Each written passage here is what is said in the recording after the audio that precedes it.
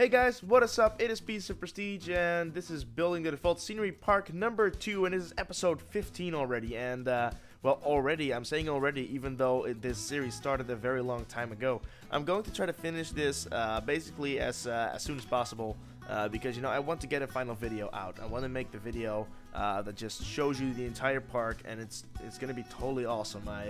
I hope it kicks ass, but we'll see how that goes, right?